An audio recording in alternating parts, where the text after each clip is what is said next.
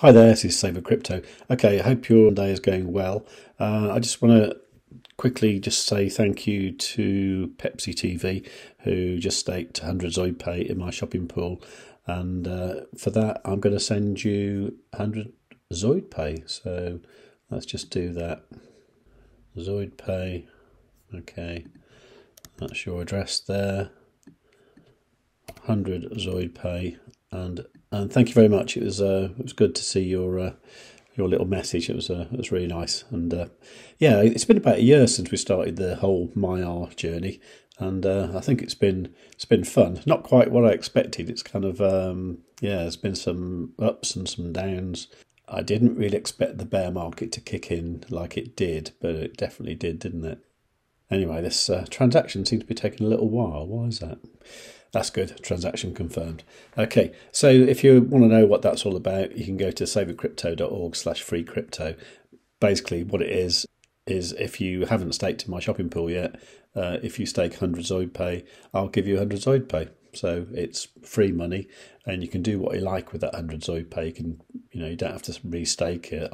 Obviously, suggest you do, but but if you want to just convert it to eGold and spend it on something, you can do, or whatever you like.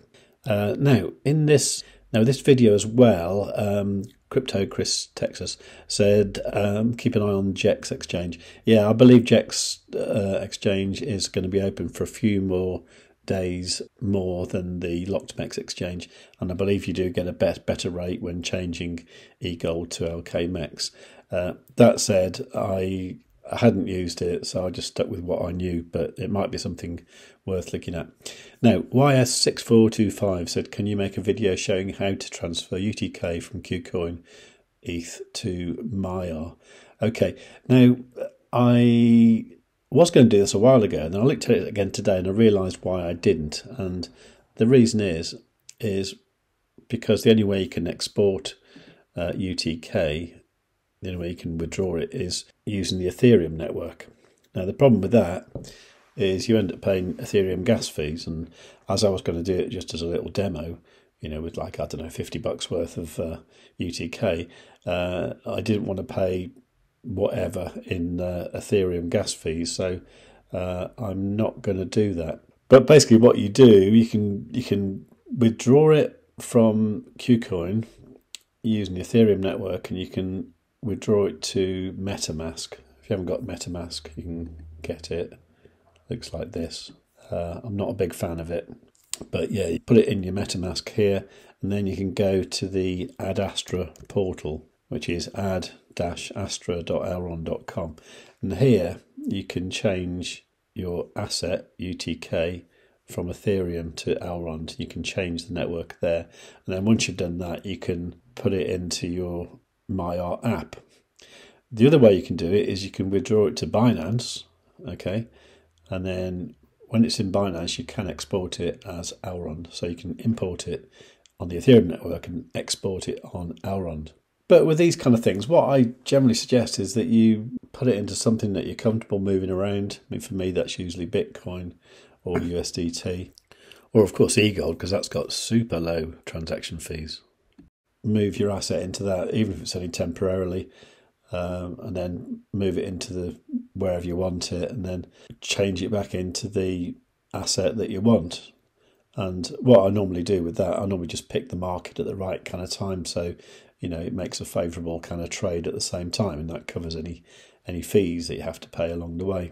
I did also remember when the podcast Elrond guys were talking about the Ad Astra portal, so I might just show you that. So this is podcast Elrond episode 11. If you go to the time 33 minutes 33 seconds, you end up pretty much here, where Stephen is talking to Alex about the Ad Astra portal. I'll just play a bit. Literally, maybe this is just because we have been in the ecosystem for a while. When I think it just says something significant about the Maiar app, the ability to transact. So just to give a high level, I moved from Kucoin to Maiar Dex, and you log into MetaMask, and you log into your Maiar DeFi wallet on like Chrome or something like that, you can use the Maiar app, you can use whatever. Yeah. But it connects to MetaMask, and then you say how much, I mean, it's all just as straightforward as you kind of expect, really. And I think the worst part was the Ethereum gas fees. There were deposit fees outside of Kucoin taken in UTK, so I lost a little bit at UTK there. And then the gas fees to send from MetaMask to the actual bridge was another, I think that was a bigger set of fees.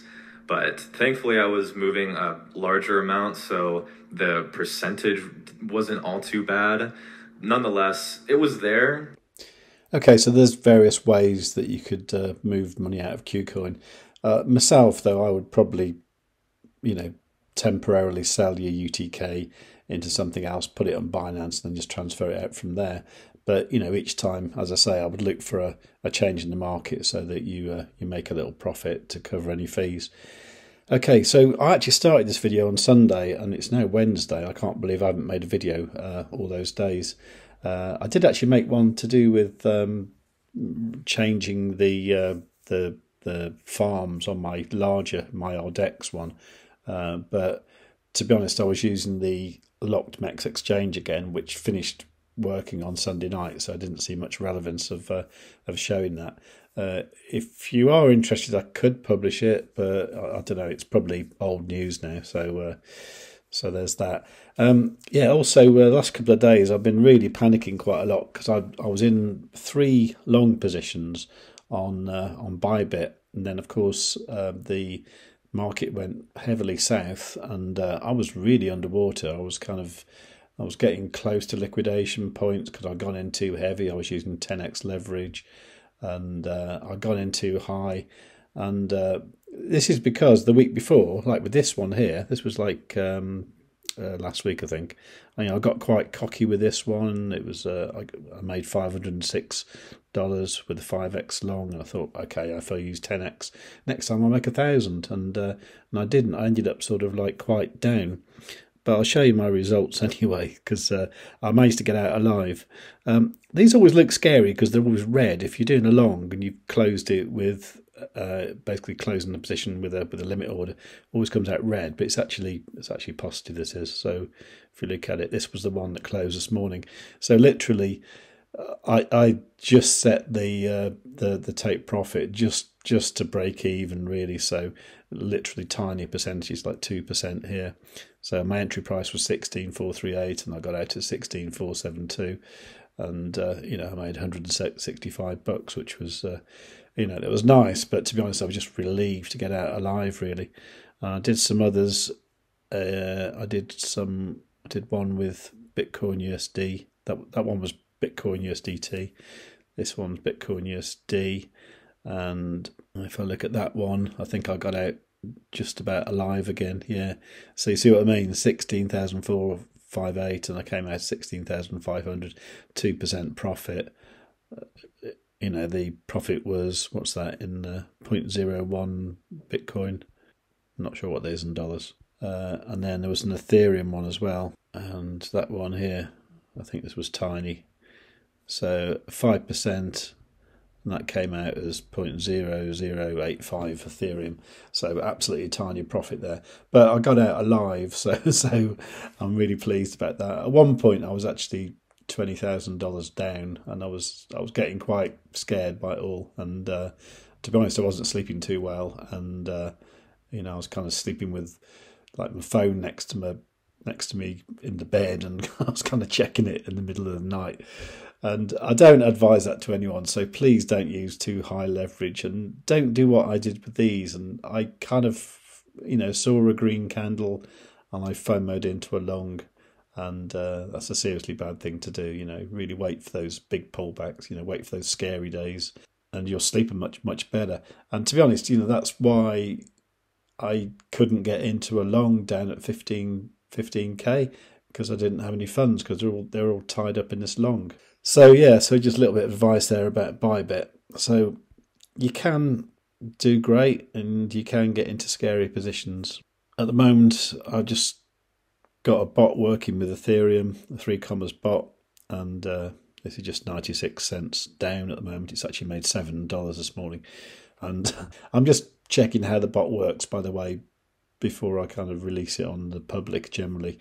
But I think it's quite profitable. It's not amazingly profitable, but I think it's okay. That said, I think I'm going to stop this bot very soon. We're expecting a reversal down to like 1100 with Ethereum, I think, today. We'll see how this FOMC meeting works out this afternoon, though. Anyway, so yeah, sorry about the rambling, but that's what I'm up to on ByBit. I am aware that I need to do a few things, like talk about MEX tokenomics, MEX 2.0 tokenomics.